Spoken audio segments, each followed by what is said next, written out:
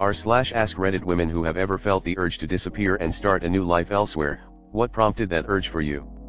What did you decide to do, and how did it turn out for you?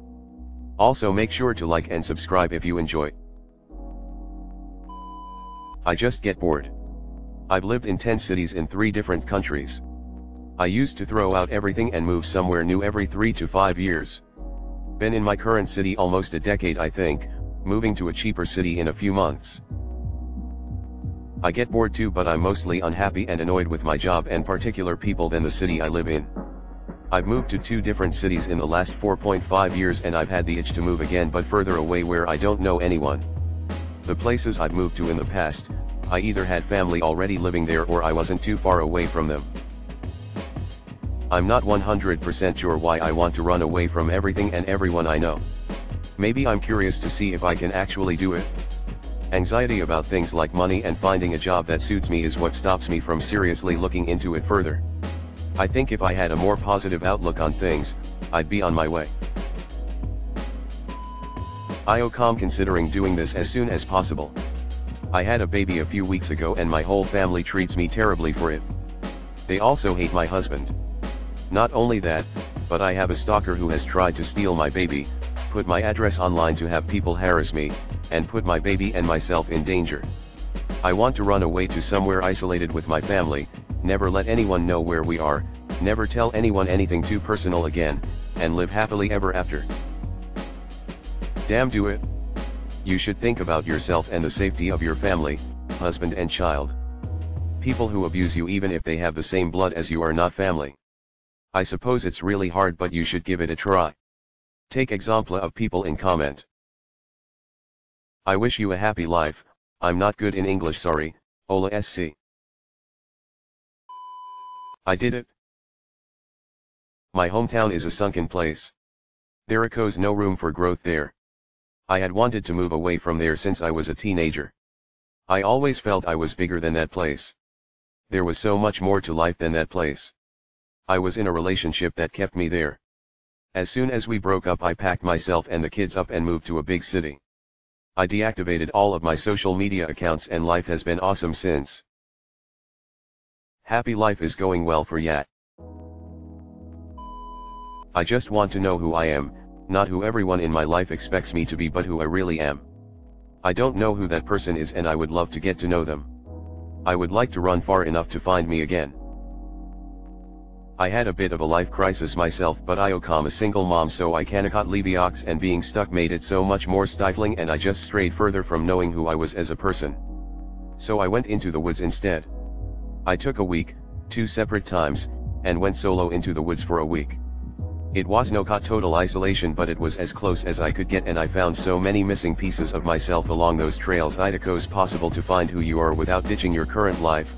You just have to be a little efficient, half joking half serious, with your self-discovery time. I hope it helps, socks. I dropped out of college and left my terribly boring hometown for NYC. Best time of my life and an incredibly positive change for me. Sometimes we need a change of location. Sometimes we need a change of mindset in our existing location. Only you know what you need. But remember that you take yourself with you wherever you go. My parents wanted to control every aspect of my life, track my phone location even when I turned 18 and was living in the backyard. I kid you not, I got yelled at because on one of my days off during the summer I went to the pool in town. My dad saw my location and wanted me to go home and sit in the yard while he was at work. I didn't want to fight, so I did. That happened in July.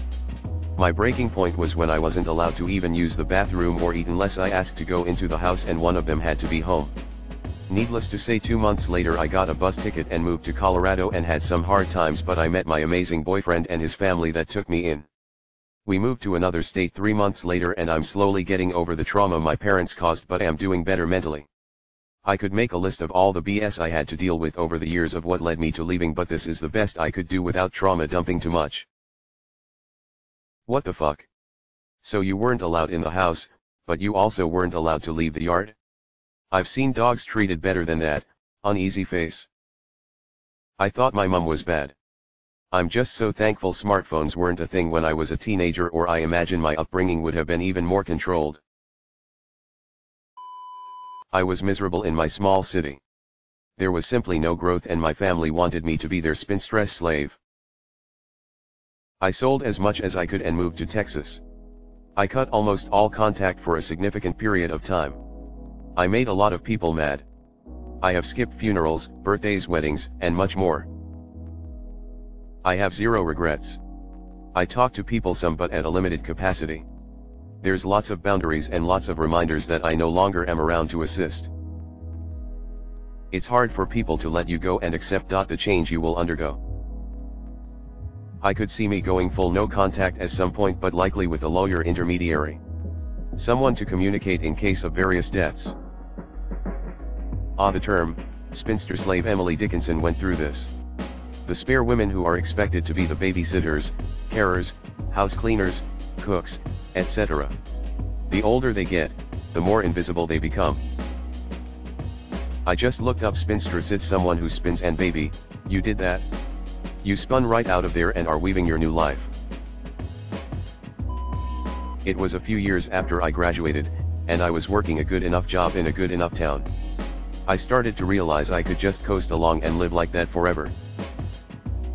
Quit my job, broke my lease, sold all my stuff, cut my hair off, bought a backpack and some gear, and I hiked 2,000 miles through the woods from Georgia to Maine.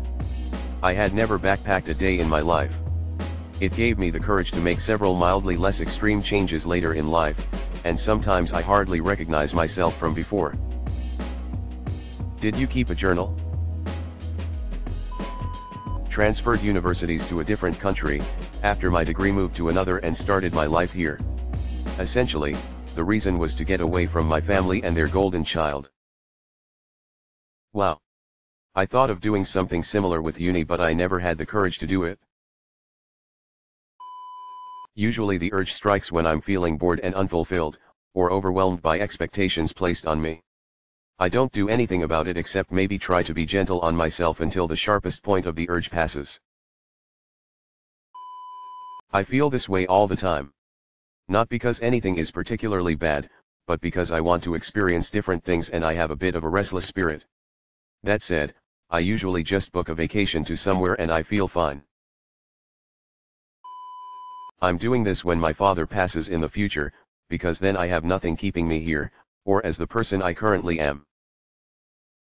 I'm just sick of expectations, sick of the same old, sick of someone always knowing someone who knows someone. I feel like I'm never allowed to be my own person, and it's been slowly smothering me for a long time.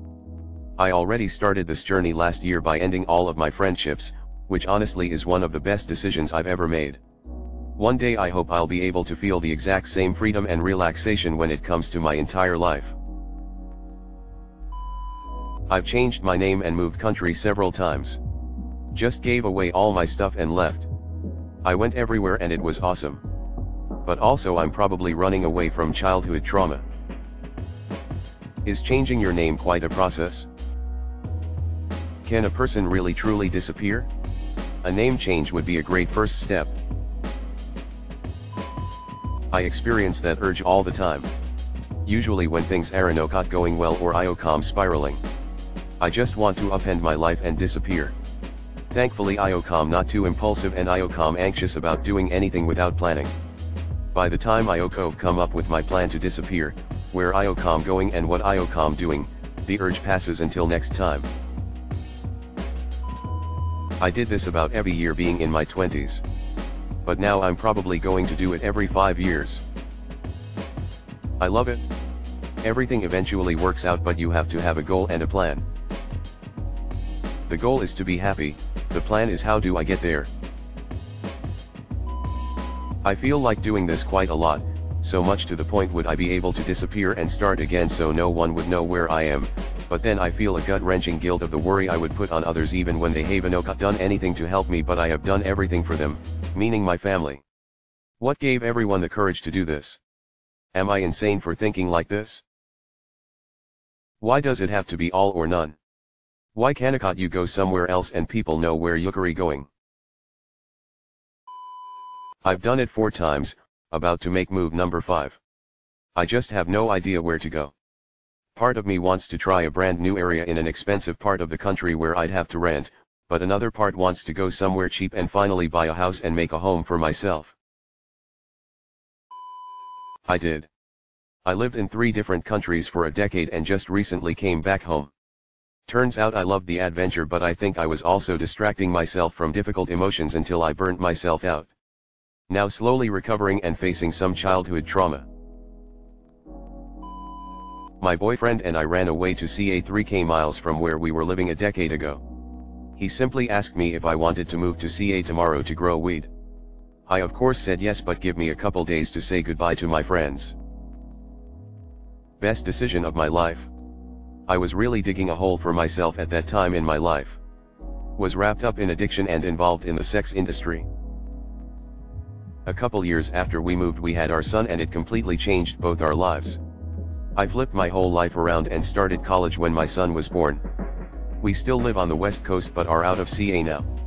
Living our best lives and created a fun, safe space for our son to grow up in, which is something my husband nor myself had growing up. Mom brag, our son is testing in the top 2% of our district and is about to skip a grade. I'm so proud of where we ended up and tell our story all the time. I would not have the beautiful life that I have now had I not been willing to let it all go and start over somewhere new. Highly recommend. Been clean from hard drugs for nearly a decade, own my own company, and am passionate about my hobbies and family. I would no kat say ok disappearokal but def started a new lease on life following divorce, moved to a warmer climate and have no kat looked back. Never let fear be a barrier for change.